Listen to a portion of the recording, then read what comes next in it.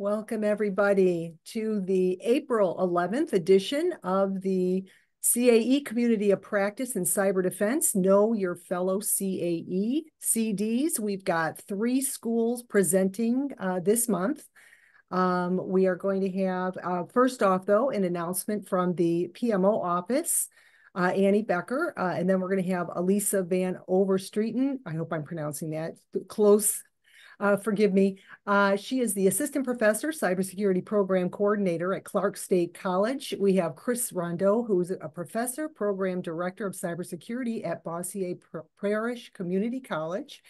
And our third presenter today is Cheryl Simpson, the Program Director of Applied Science, Great Falls College, Montana State University. After those 3 presentations, we will have our speaker from the Competency Corner, Susan Frank. She is the Associate Professor of Cybersecurity at Suffolk County Community College, and she is going to be presenting on present problems to students the way, present problems to students the way their bosses will. So we also, just as a reminder, we have a registration for all presenters and future presentations that is on the link here. So if you're new, by all means, make sure to register for your own link. After all the presenters have presented, we are going to stop the recording and we will have breakout rooms so that you can visit each individual or move through the rooms so that you can have a one-on-one conversation with the presenters for more information. After all of that as well, we're going to mention the May meeting presenters for our next meeting. We do have quite a few schools actually signed up for throughout the end of the year. And then Yair will wrap up and provide even additional details just on how to get into the breakout rooms for specifics. Okay, so our next up is Annie Becker from the PMO office. Are you on, Annie? Yep, I'm here. Thanks. Wonderful. Okay. Hi, everyone. Just wanted to hop on just some upcoming event announcements. As you all know, the CAE Symposium is next week, and there'll be a half-day PMO meeting on Thursday, along with a designation ceremony. So we'll have about 33 schools that will get designated at that event. So we're looking forward to it. And then also we held our first CAE orientation meeting last month. We had a lot of good involvement. There was over 190 attendees. And then we also had the COP breakout session afterward, which was very informative as well. So thank you, Yair, for helping out with that. So the next session that we have is June 25th from 1 to 4 p.m. Just a reminder, it is a mandatory requirement for both new and redesignating institutions. We will send out an invite reminder for that as we get closer to the date. And then finally, we have our CAE lecture series at the end of the month, April 26th, from 2 to 4 p.m. And we'll also send a reminder for that as well. Wonderful. Thank you very much. Thank you. So our first school up is Clark State College. And so go ahead, Alisa, share your slides. Yes, sure.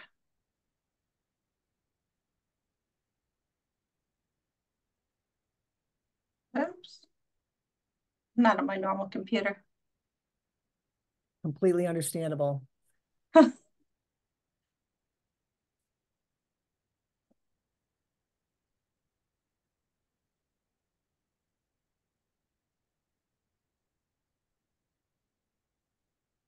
I'm a desktop girly and I'm on a laptop, so. Understand. All right. I think I have it showing, correct? Yep, it is. If you can put it in presentation mode, that'd be great. And just interject, just as a reminder to all the presentations, you've got 10 minutes each to present. I cannot see. Go up to slideshow. Yeah, you can go up to slideshow. I can't see it. The way the screen is, okay. I have something blocked. Do you have a little press an F5? Oh. F5? There. All right, thanks. Didn't do anything. Oh, give it a minute. Oh, there. Yeah. Are we good? All right. Okay. Hello, I'm Alisa van Overstraeten, Clark State College. My partner here is Matt Clint. So we work very closely together. Clark State was actually a CAE before I started. I started in January of 2021, so I was completely unfamiliar with the program. We lost the instructor that was handling that, so it has been, you know, all the times that the CAE program wants to make sure that you have a succession plan in place. It's a really good idea to take that very seriously, guys, because it was extremely difficult to pick up the pieces after the death of the person that was handling the program. We were successfully redesignated late last year, and Matt and I will be at the symposium in Kentucky and walking across the stage and doing our part, which is very exciting. Matt and I kind of work together. I handle more of the cybersecurity part, but he handles more of the networking. And of course, as everybody knows, everything works well together. Is this gonna work? There, okay. Right now, the validated POS is just the cybersecurity degree. It's under our applied business and applied technology program. We do the operate and maintain from the NICE cybersecurity framework. We really feel that our subject matter expertise is probably in the way that we engage with our students and preparing them for the workforce. I know a lot of people do a great job engaging with their students, but that's something that we've been very focused on lately. As far as the next POS, because our program has had so many transitions and we're changing and growing and updating things, we do not intend on having another POS at this point. We also are not really a research school, so we do not have any research projects running. We would absolutely be happy to partner with other institutions, though. We like working with others, and our students, you know, having them have the ability to work with people around the country is wonderful too. Okay, so when we go back to talking about the subject matter expertise, Matt, do you want to talk about this? Because it was wonderful. Matt just started last year, and this is where his leadership came in. Alisa, we're not seeing the slides progressing. Oh. Hey, Matt, do you have it? Do you want to just throw it on yours? Yeah, go ahead. Oh. Stop sharing and I can share it if you want. Is that what you Yes, mean? thank you. That's what I meant, yeah. Thank you for letting me know. I guess I should have asked that. That's okay. Let me catch the right one here. Isn't it always the technology instructors have technology issues in presentations? Can you see that okay? Yes. Yes, yes, it is. It's always the tech people.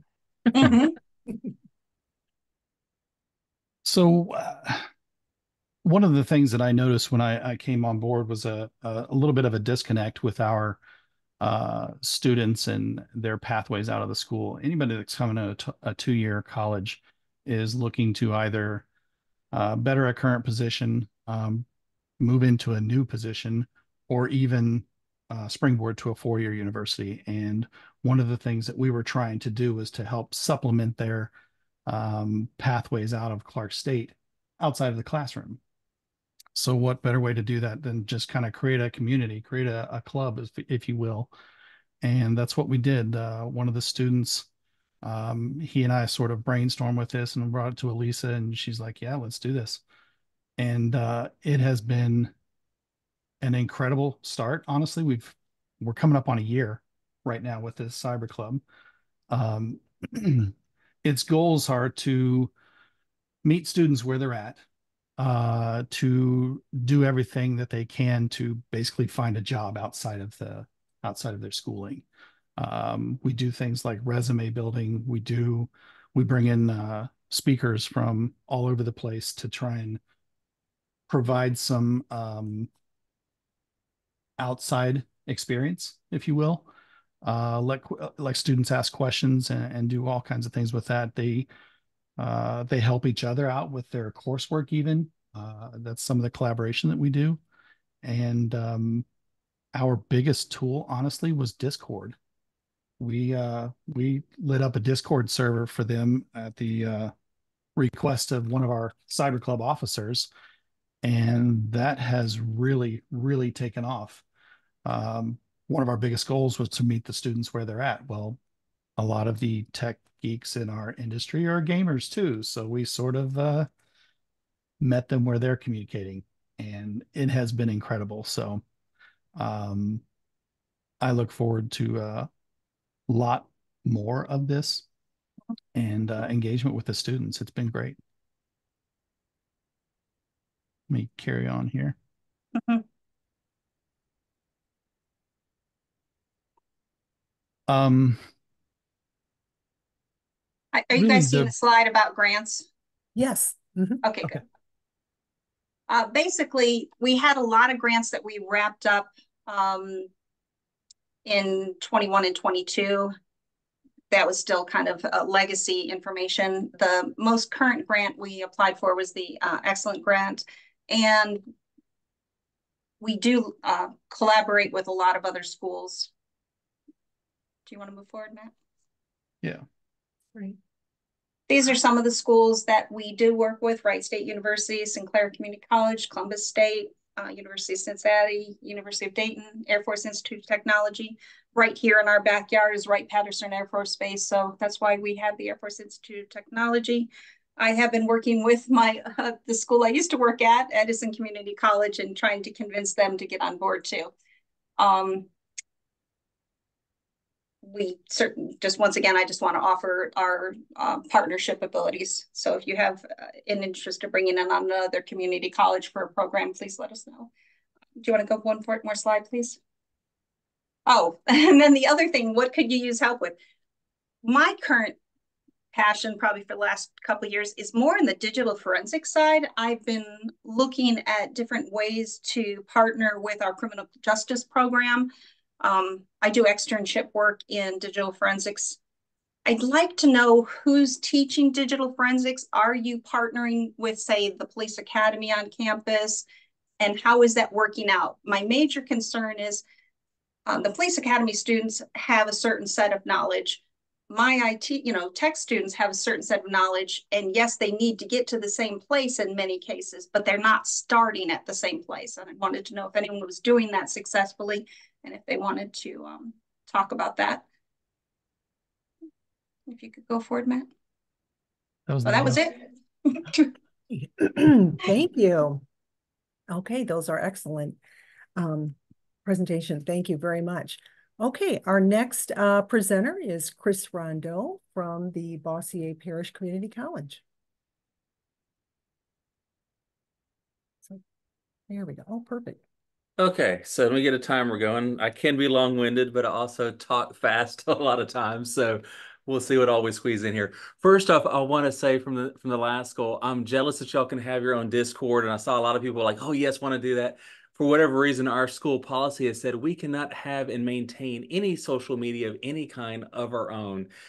So I've had to get rid of Discord. I've had to get rid of Instagram, Facebook, all the social media platforms that I have by school policy. So it makes it really interesting to try to connect with students where they're at. So first off, hi, I'm Chris Rondeau. I'm with Bossier Parish Community College, and we've been with the CAE project for community colleges since its inception. Back in 2008, there was a meeting up in Seattle talking about would it be a benefit to have two-year schools be a part of the community. And so then once CAE 2Y was initiated, we jumped on that. The first process of mapping and aligning with the old CNSS standards was a booger, to say the least. But so we got that back in 2011, and then we've been continuing with the project ever since then. So I've been the POC on this project since its inception. I've gone through at least 3 alt POCs at this point. So that's one of the reasons I don't have one listed on here. My current alt POC announced his resignation and is leaving us in 2 weeks. And so I need to find somebody else to fill into that role. So our current validated POS is a cybersecurity AAS. And so constantly working with our advisory board to keep that updated and trying to keep on current trends, what's happening in it. Our faculty in this area that are subject matter experts range from information assurance, network security, and forensics. So that goes into the previous talk, where we're always just looking for new people that can kind of bring in that fresh blood within there. I love having industry that can come in and be part-time instructors for me, because for me, I've been in academics for 20 plus years. So I know what I know here, but I need people who have the fresh blood that come in, that have the industry, that are touching the tools, and not just us old professors that are around in the system. Our next mapping is going to be for our systems admin and DevOps. It should be a fairly easy thing to map. I have not submitted any applications yet to start this alignment process or this mapping process, but that's to come. I've already been talking with the program managers over that degree here at our school. We have all of our notes together, so it's just a matter of pulling the trigger and moving forward. But here again, that program director has let me know that he's going to be leaving the school within the next year and a half. So that's going to be a changeover in personnel. So I'm probably going to try to get that done with him before he leaves. And then whoever inherits his role, I'll say, congratulations. You get to be the lead on this part of the project. So we'll see how that goes. Research interest. So again, like with the other school that was on before me, we're not a research focused school, but we do have things that we're trying to work with in the community and be sure that we're keeping our systems valid, being sure we're getting information out to our community, that we are an integral part of what's going on. Just like the other school, we're right outside of an Air Force base. We're right outside of Barksdale Air Force Base, which is where Global Strike Command is at. So we do a lot with them for 8570 and 8140 standards, being sure we're keeping their personnel trained, but then also whatever other types of boot camps that they need us to help leverage. So we do work with them on a lot of those projects. The last bullet I have on here about IBCs, I mean, obviously everybody in this call knows the value of industry-based credentials, but that's one of the things that's been something as I've talked with other schools. They're talking about, oh yeah, we map to these certs. Well, no, BIPC, we do not map to the certs. We're aligned with them. We want to teach you the content, and you gaining the knowledge to be able to go in after the cert is a byproduct of the course, but not the direct purpose of the course. And so we've had some people think that's rather interesting, that we don't just teach to the exams, but that's not the purpose. We want you to have the knowledge. That's one of the things that we've had with some of our industry partners here is they've actually told us they prefer to get the students from BIPC, even though it's a 2-year degree instead of a 4-year degree, because they know they're getting that hands-on training and it's not just book knowledge. They can dump them in on the tools and they can get in there and start playing with it. So it's more than just a book knowledge of that.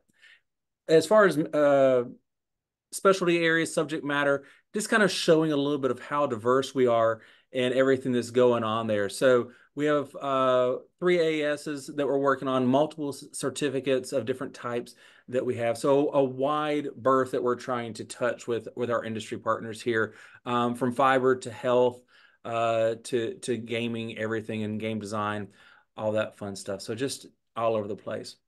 As I already said, a number of our people are out in industry right now and currently working. I have a lot of adjuncts that are full-time in industry. But also on the flip side, 2 of my full-time faculty are full-time here, but they have their own IT businesses on the side. So that kind of helps out also, because they are staying better in touch than I do at what's happening in trends, because they're making the modifications to their own IT business. So that does help out. Now I'm kind of selling myself short a little bit, I guess. I do IT stuff on the side, but more as a volunteer for different areas. So I do have to touch the technology outside of the classroom. So I'm not just in one little wheelhouse here at the campus. I do stuff off-site, just on a volunteer basis instead of paid basis. Grants that we're involved in. So these are 3 of the major ones. We have other ones that we're working on, but these are some of our bigger grants that we're working on. The Louisiana Reboot Project. This is a great opportunity for students that are non-traditional to try to get back into the classroom and what's happening. There's lots of funding in that to pay for their classes, pay for certifications.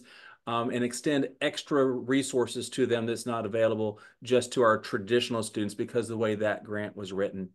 Both AT&T and GDIT have partnered with us in different opportunities as far as, for instance, vouchers. We have projects that if our students are in a certification aligned course, then if they have an A at midterm, these organizations are funding the voucher costs for these students. And so that way there's not a reason why a student shouldn't be able to leave our program without at least 3 or 4 IBCs under their belt. So that's been a great process with them. GDIT, one of the things that we're starting to do with them as part of this project also is their decommissioned laptops. So they have laptops that they can't just get rid of because of the work that was done on them. And so we're starting an endeavor with them where our students that have gone through our IT hardware and IT software class are working at getting clearance through GDIT, which is also right next door to us. Literally, I can walk across the street and I'm at GDIT headquarters right here in Bossier. So we're working with them to get clearance for them to get into that facility. And what they're going to be doing is reconditioning those laptops, removing the old hard drives, going through the decommissioning process of those, and then setting up those computers to be recycled. And so what those computers GDIT is graciously doing is they're donating those computers to our cyber students to help further our program.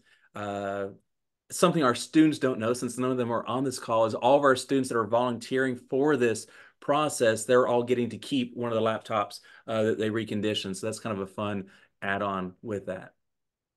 Schools that we're currently, ooh, I'm running out of time. I got 1:30 left. Okay, I had a timer going. I told you I can be long-winded. 2 of our local schools that we really work with, LSU and Louisiana Tech, they're both CAEs. LSU just got their, or LSU Baton Rouge just got their CAE last year. Louisiana Tech is a CAER. And so working with both of them on different grant collaborations. There was a cyber games event next door last weekend at the Tech facility. And LSU, we were down there in 2 weeks doing a joint project with them on some other initiatives we're working on, but always look for other schools. We obviously have a lot more that we have articulation agreements with that we work with. Enhancements, gaps, faculty is always the thing. It's a changeover of faculty and what's happening. Some of our faculty are military also that are adjuncts for us. So when they get moved, then that is an issue there. Motivation for cyber competitions. That's one of those biggest things. Everybody else has kind of chimed in that they have the ability to do social media to connect with their students or meet the students where they're at.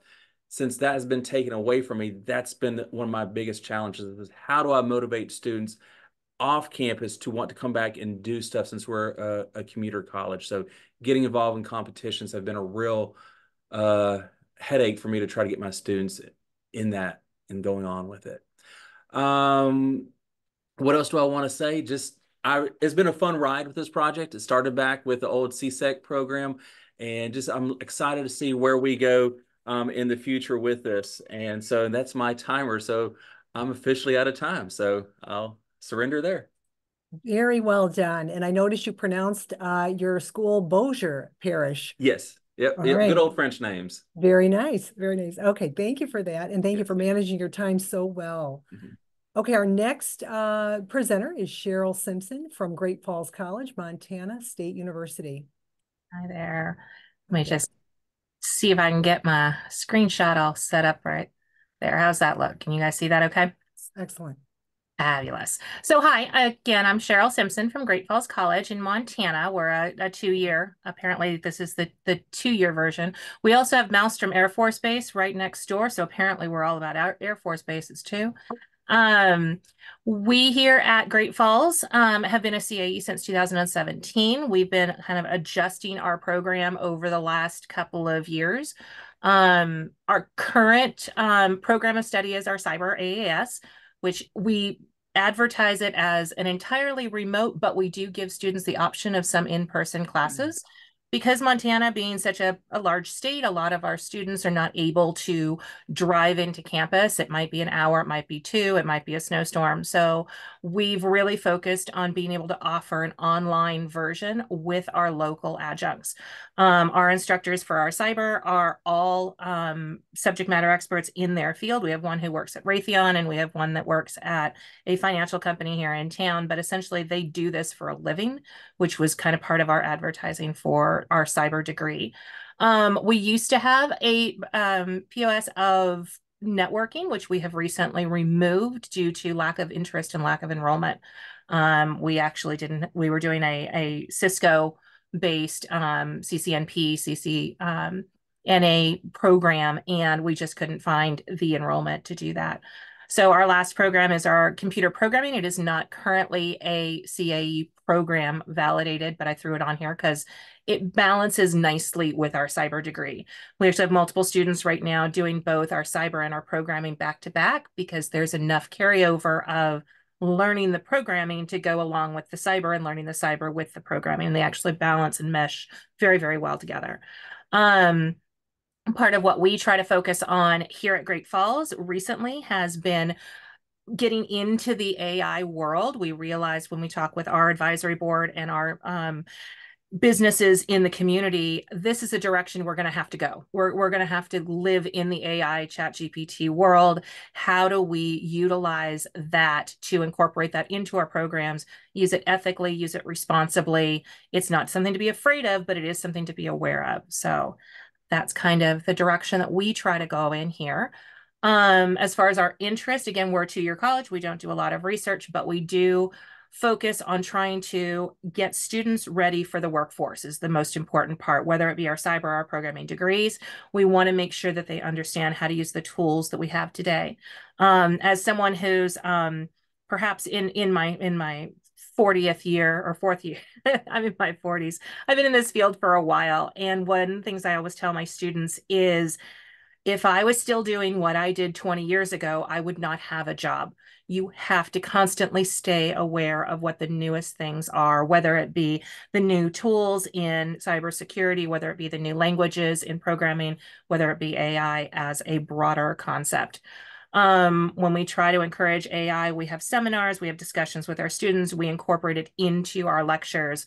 Okay, here's the assignment. Now I realize you can go over to AI and ask them how to do it. Why don't we figure out how to prompt gen correctly so that you learn while you're getting the right answer, and how do you utilize that to make yourself more efficient? The second half of that is, again, incorporating our programming and our cyber degrees together to encourage scripting, whether it be bash scripting or PowerShell scripting or any type of scripting.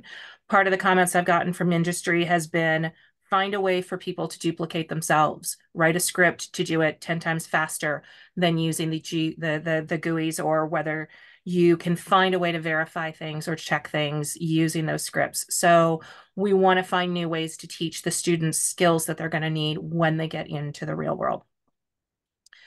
One of our biggest grants that we're working on right now is our Futures at Work. It's a Montana-based grant that encourages students in high school to start getting into cybersecurity early. If we can kind of snag them while they're still undecided, we can do that. So we provide financial support to cover their tuition, their books, and again, those cert fees if they choose to go down that route. What we do is we go to the local schools. We've done some outreach with them to encourage the school to support us as we're working through those courses. So those students have some support in their local school, as well as the support that we offer them at the college. Our students are doing great in it.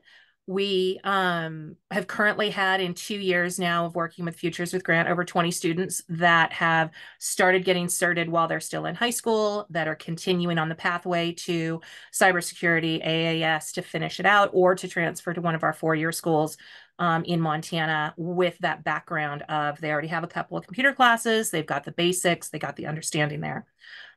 Fortunate thing with the grant is they also helped finance some advertising and video. So we were able to put out the cybersecurity video for Futures at Work to advertise that program for our high school students as well.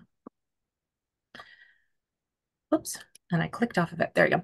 Our biggest partner, I would say, would be Missoula College, who we work with we did a Gen Cyber grant with them. We work with them a lot. Missoula College has a cybersecurity center as well. They are a CAE. And they have just worked really, really well with us. It's kind of nice to have someone in Montana be able to understand the Montana terminologies and the things that we do here. So it's been great working with Missoula College.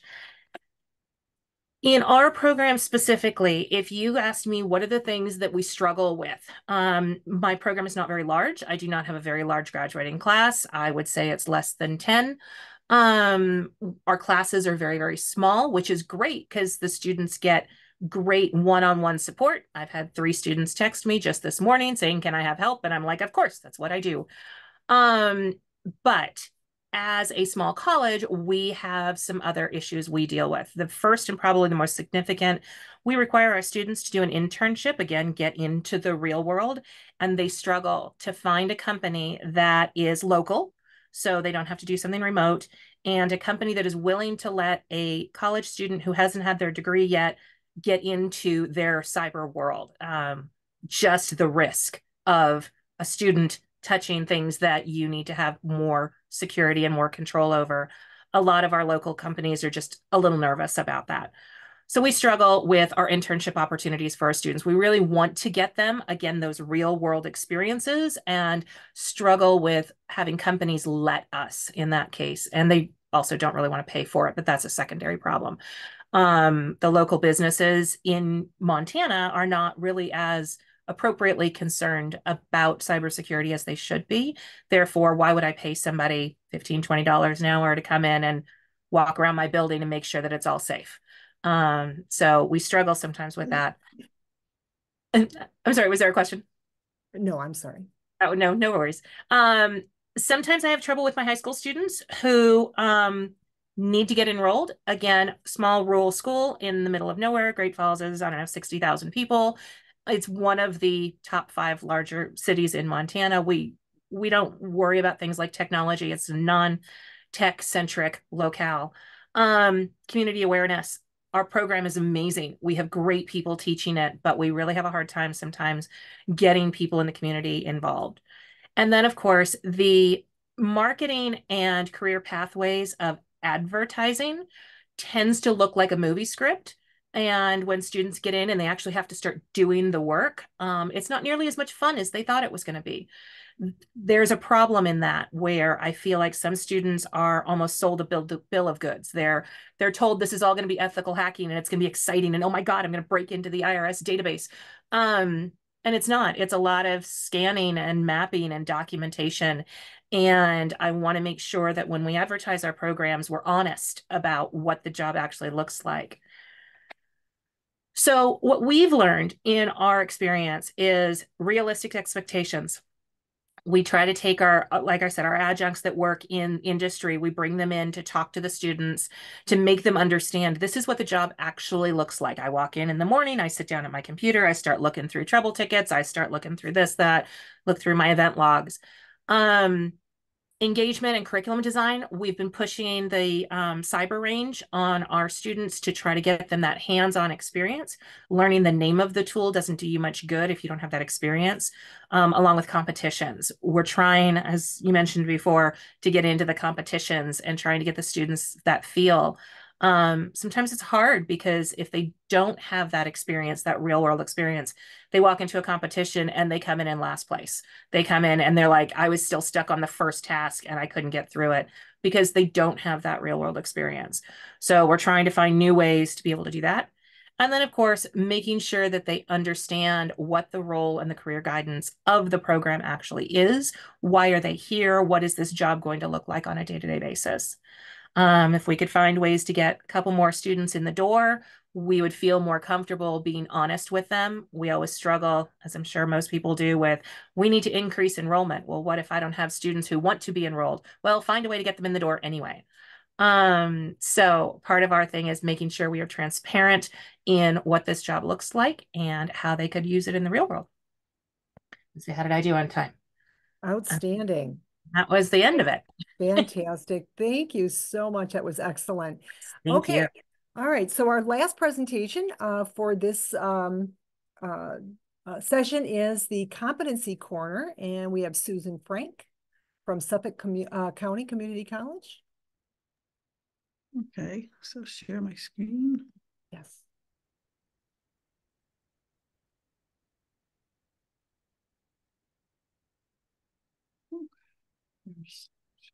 Share. I can't find the There's slideshow right next to the I mean, I have my slideshow, but you have to find the thing is blocking it from being play. So there's too many. I don't want to say okay. Sometimes if you pull down the window, then you okay. get the slideshow. Okay. All right. So that's a little better. We'll get this out of the way a little. All right. So I'm Dr. Susan Frank. I'm from Suffolk County Community College, and that's on Long Island, New York. So I want to present problems to students the way their bosses will. So I'm the competency corner. The idea is that we are, I'm going to start my timer. I'm sorry. Otherwise, I don't have a good sense of stopping on time. Okay. So I want to present problems to students the way their bosses are going to present them. And this has been very successful for us. So we're on Long Island, we're Hispanic Serving Institute, and basically we have a mix of everything, every kind of person you could imagine, all ages, races, and financial levels, genders. Many of them have very demanding family and work lives, or maybe working full-time, and we have to deal with many, many reasons why they should fail. And so we have to be very flexible. About half of our students have been going to four-year schools afterwards. Even though it's an AAS, it's still, a lot of them are starting to really want to go on. And then about half get jobs locally. We've had a lot of success with the jobs. We just recently had someone get a four-year degree job before he graduated. So it's been great. And it's been really good as far as, I think because we have a much denser population to begin with. So even though everyone else around us is losing people, we're basically adding another session and another, expanding to another campus at the same time. So as many as we can get faculty for, we seem to get. And what happens with that, because we've had to turn down about at least 20 students a year, 20 to 30 students a year, wow, then the better students tend to come early. It just happens. Like we really don't filter them, other than that they have to be at college level reading and college level math. Just basic being able to read and write and speak, and do math. So, but we've been getting really phenomenal students lately, and which compared to 5 or 6 years ago, where they were pushing anybody that could walk into this program. And it was a lot harder to teach that. When you have really strong students, it makes it very easy to teach. It's really fun. So I have my PhD in computer science, and I started working with that at the FBI in New York City as a computer scientist. So what they were looking for with the job description versus what they wanted were kind of a big mismatch. You had to have all the math and all the you had to have a computer science degree, but they really wanted a computer specialist who was more or less what we're teaching in our 2-year cybersecurity program is what they wanted there. So I had to do all that. Luckily, FBI is really good with training. So I had to do a lot of training. I felt like on day one, I knew nothing about what my job was, but I had the background knowledge to learn it. But I think I was a perfect person to become a competency trainer, because as soon as I came to education, I said, I'm going to teach my students the job that you need to do. So I've been, things that I really have used in the FBI. I said, these are the things we're going to learn. And so that has been our philosophy. And we have one other, as of now, we have one other full-time faculty member, and then one other lab faculty member. So we don't have a lot. So the three of us basically discuss what we're going to do. And it comes from all our pooled experience in the real workforce.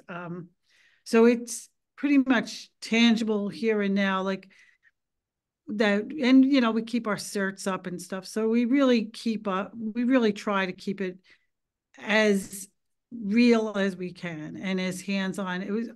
So almost every day we have hands-on labs. And so when I heard of this competency, you know, competencies are going to be required. I was like, oh, we're there. We totally have competencies. Like, so I was totally made for this kind of, you know. So our labs, a lot of them, we will define only the end goal. And this kind of started with that I started my job 2 weeks after I was hired, and there was no curriculum. So I had to make up the labs each day. Like, you know, tomorrow's lab is going to be, let's think about this. So, but it worked out so well because the students, it was more or less, just get this to work, make a lamp, you know, you can do this. And here's some instructions, figure it out. So it really has worked out well that the students work together, like really well together. So they have to figure out how to do each lab. We don't tell them step by step. Occasionally we do, I have 1 or 2 courses where we ever have them purchase the labs where there's step-by-step instructions. Those are the least successful, in my opinion, because you can barely tell if the student got anything out of it. When they are not given the answers, they get a lot out of it. They learn the lessons, they make the mistakes. So anyway, to discuss competency statements, we're all going to be doing competency statements on the next time you renew, you know, that you get recertified for CAE POS. So this is an example of our domain name service. This is a freshman class. This is the first lab of the second semester. And basic network, they have already taken intro to networking and client operating system. So they're kind of able to do Linux stuff, right? And so that's the competency template tells you A is who's the actor, and you have to say who it is, pretty much what are you expecting them to know when they start. And then B is the behavior. You want to just say, this is very specific, you know, DCWF, and this is a specific number and I copy pasted this from the DCWF, which the template has a link to this. And you just have to find something that makes sense for what you're doing. I think for this slide, I just dropped it and put, you know, there's more to it. But in my actual template, I put the full thing. So system administration or some specialized cyber defense applications. So the C is, you know, now I'm not going to think of it. Linux server to host a web page, a web server, and client and Windows client and server. So you need bind, bash, Linux, CentOS server, and text editor. And then D is the degree, and that's it must be completed 100%. In this case, sometimes you might have something where it's 50%. And, you know, it's not that they're going to require you to say 100%, but this is a very specific, you know, if it doesn't work, it's useless. So we say, yes, it's got to be done 100%. And generally the students have, this is almost a 2-hour class, right? So yeah, it's a 2-hour class. And so they're given the full 2 hours. We're very flexible. They can finish it later. They can come back the next time, but we have a lab for every class. So it's not like we give them more class time, really. They have to come back on a day off when they have a day off, or, you know, they have to arrange with our lab director. And, you know, so it's not, but 2 hours should be enough time, but a lot of them, this one, they did struggle through.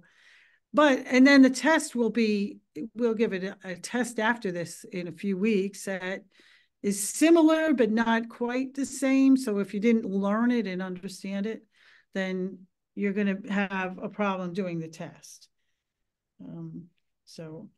Okay. And then the technology is so the E is for employability. So you basically, it said to use, this came right out of oops, sorry. I went back too far. Let's go back to play from current slide and go back by one.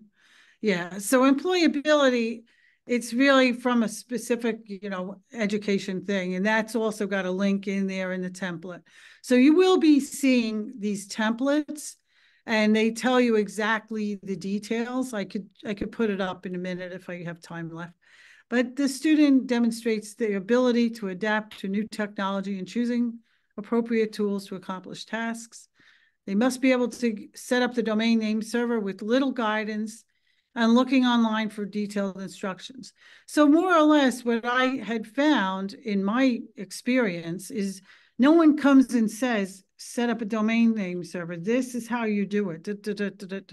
They just say, this needs to be done. Figure it out. And you have to figure it out, go online and find the right directions. So that's pretty much, I'll show you the exact directions the students were given for this particular example.